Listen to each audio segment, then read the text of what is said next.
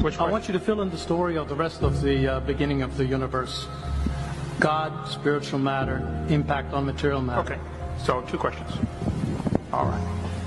Go ahead. All right, your question, where did God come from, assumes that you're thinking of the wrong, obviously it displays that you're thinking of the wrong God, because the God of the Bible is not affected by time, space, or matter. If he's affected by time, space, or matter, he's not God. Time, space, and matter is what we call a continuum. All of them have to come into existence at the same instant, because if there were matter but no space, where would you put it?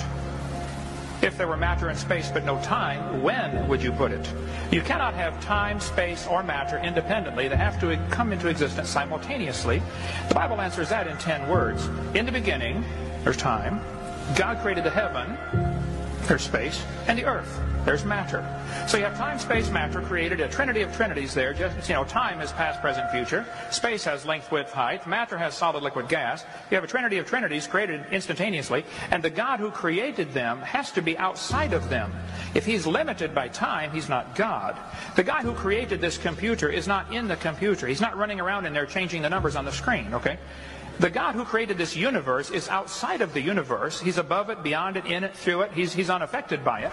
So the concept that a spiritual force cannot have any effect on a material body, well then I guess you'd have to explain to me things like emotions and love and hatred and envy and jealousy and rationality.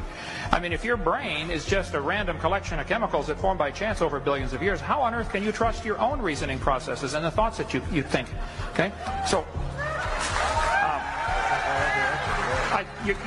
your question, where did God come from, is assuming a limited God.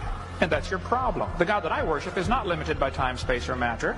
If I could fit the infinite God in my 3-pound brain, he would not be worth worshiping, that's for certain. So that's the God that I worship. Thank you.